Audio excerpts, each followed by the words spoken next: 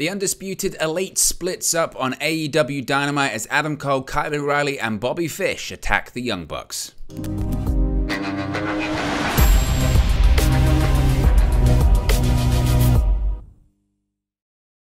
Hey guys, welcome back to Wrestle News 365. Hope everyone is doing very well. As always, there are plenty of news stories to get into in the world of All Elite Wrestling. And of course, last night was AEW Dynamite on TBS. It featured the return of Adam Cole and the Undisputed Elite. Well, obviously, the Undisputed Elite consisting of other people that have been on the shelf recently. The reason why it was the return is because Adam Cole's been dealing with a multitude of injuries. He's had a concussion, torn labrum. You've had Kyle O'Reilly out of action, Bobby Fish out of action. Meanwhile, the Young Bucks have kind of been in the background. Obviously, they lost the AEW World Tag Team Championships recently to Swerve in Our Glory. So it was a big moment that the Undisputed Elite was back in full force, but the Undisputed Elite are no more because they have now officially split up.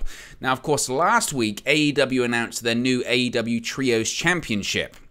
This is all part of the split up of the Undisputed Elite. Now, a tournament will crown the first champions of the bouts, with the finals being held at the AEW All Out pay-per-view on September 4.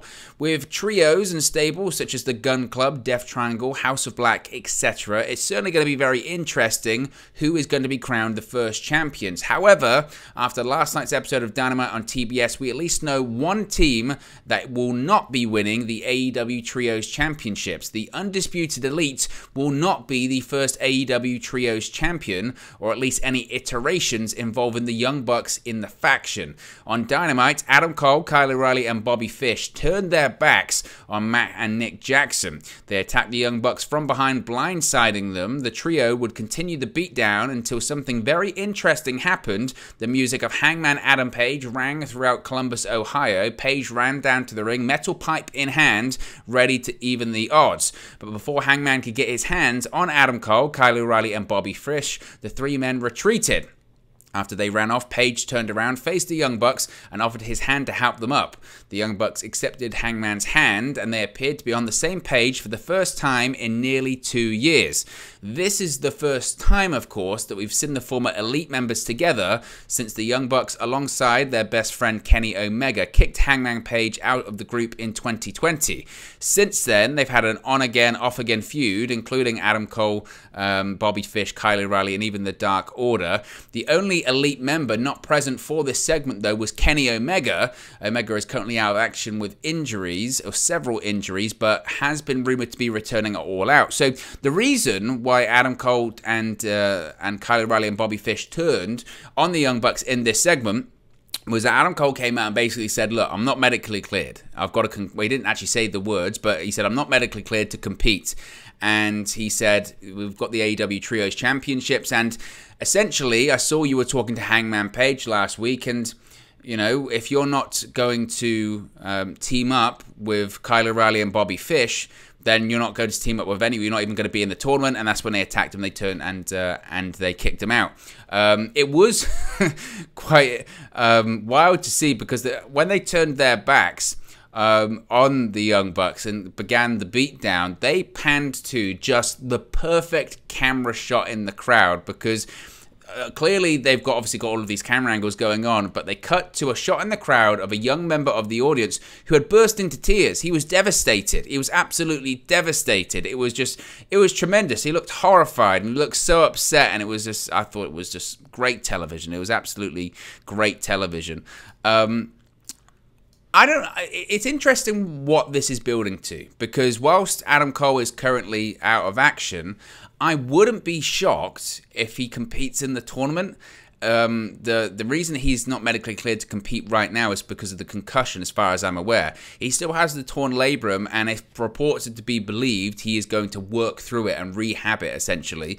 But I wouldn't be shocked if he's part of this tournament. The impression I got, and again, the reports that were out there, were that Kenny Omega is going to be coming back, and he's coming back probably All Out. Once they announced these Trios Championships, you went, I see where they're going with this one. We're going to have the Young Bucks and Kenny Omega, the Elite, versus the Undisputed Era, Adam Cole, Kyle O'Reilly, Bobby Fish. That's where they're going with this one. That's what made a lot of sense. The interesting thing is, though, is this Hangman Page involvement. And I was trying to think, where does this fit in? And the way that I've kind of come to the conclusion of and I said this before, Kenny Omega coming back at All Out, it, to me, makes the most sense. But there's a tournament here, so there has to be matches. And how do you have Kenny Omega appear at AEW All Out without appearing on Dynamite and competing in all of these matches? That seems very difficult to do. So what I think is going to happen is you're going to have the Undisputed Era compete in this tournament, get to the finals. You're going to have Hangman Page, or they call it the Hung Bucks.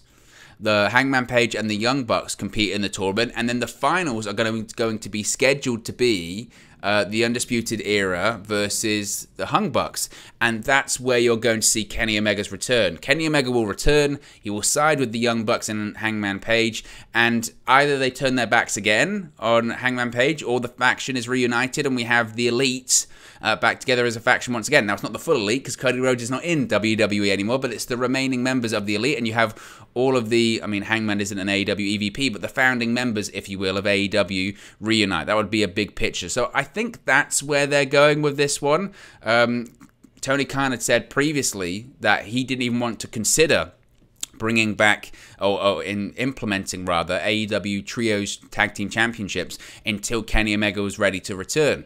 So I don't, part of me when I heard that said, well, he wants Kenny Omega then and the Young Bucks to be the first champions. But with the way they're building this, it kind of implies that maybe the first champions would be the Young Bucks and Hangman Page. I'm not sure. That's the sort of the point of confusion I have a little bit. But that's not a bad thing. The best storyline shouldn't necessarily be predictable. The turn last night, I guess it kind of came a little bit out of nowhere, and again, the reaction to it was great.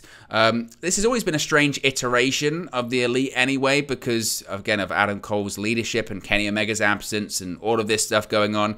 I prefer the Undisputed Era to be their own thing and the Elite to be their own, so I'm glad to see that they're going in that direction.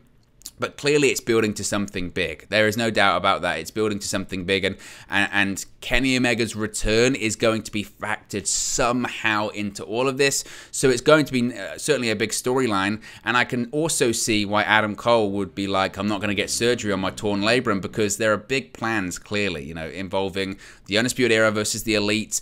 Probably Adam Cole versus Kenny Omega is going to happen in the future as well. So all of this, you can understand his point of view by saying, well, I just can't be on the shelf. There's too much going on. I'm too factored in. There are big plans. I can get my shoulder properly fixed later on. The storyline plans just are too big at the moment.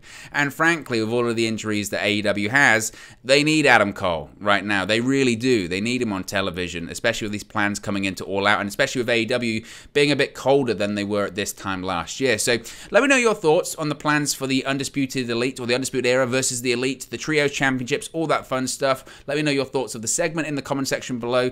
Be sure to smash a like on the like button. Be sure to subscribe to Wrestle News 365, and I'll speak to you again very, very soon. Hey guys, thank you for watching, listening, streaming, or however you come across this video today. Be sure to click on the video on the right there to watch our next video, or click the bottom there to subscribe, or the bottom right hand corner. Thank you very much, and I'll speak to you again very soon.